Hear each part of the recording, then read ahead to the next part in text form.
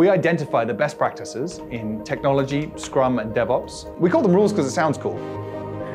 The way the rules are optimized is specifically for the end purpose of giving the client good software in a reasonable price. SSW's mission is to figure out the best way to do everything. Put it on the server.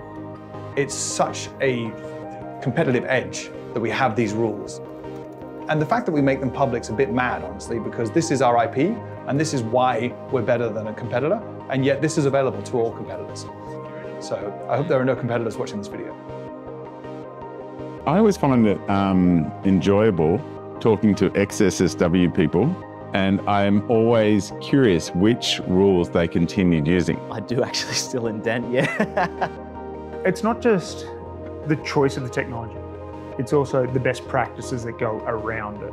How do you implement it? What's the best way to implement it? And I think that's where the rules really come into their own.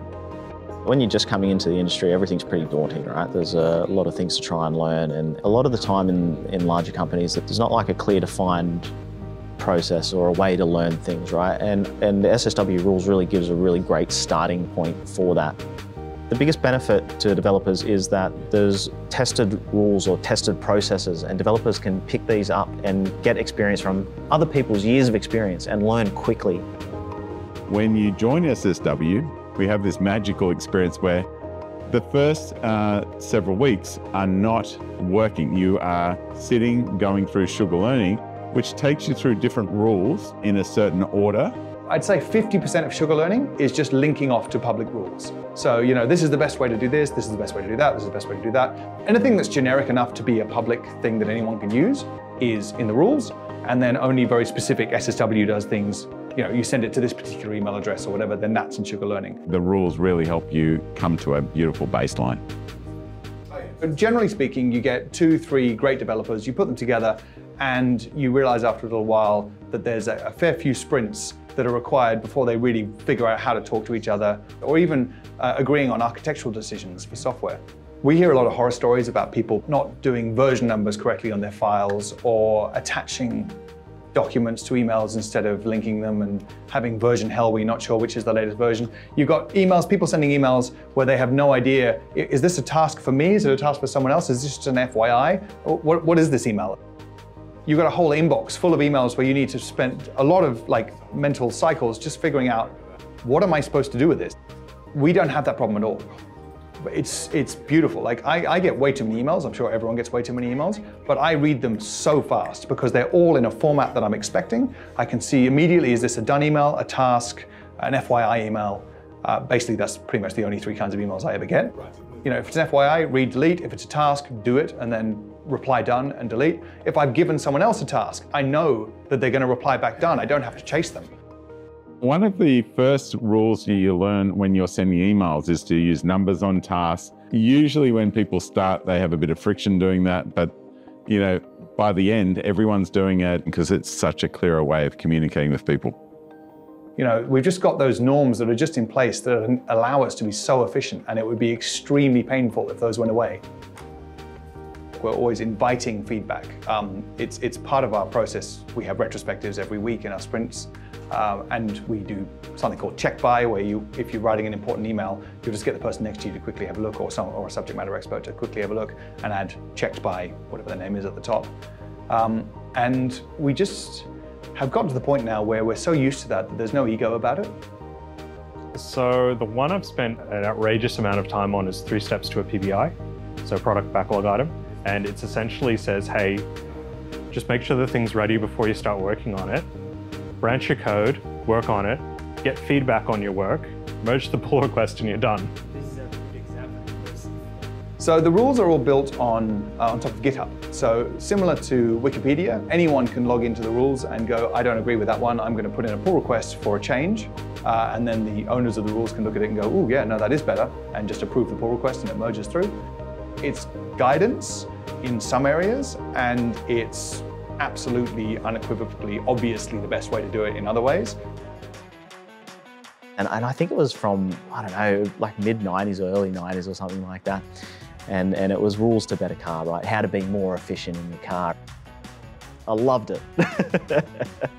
He had set up this metal bracket to put his laptop on while he was driving so he could just look over at his laptop while he was driving. It was brilliant.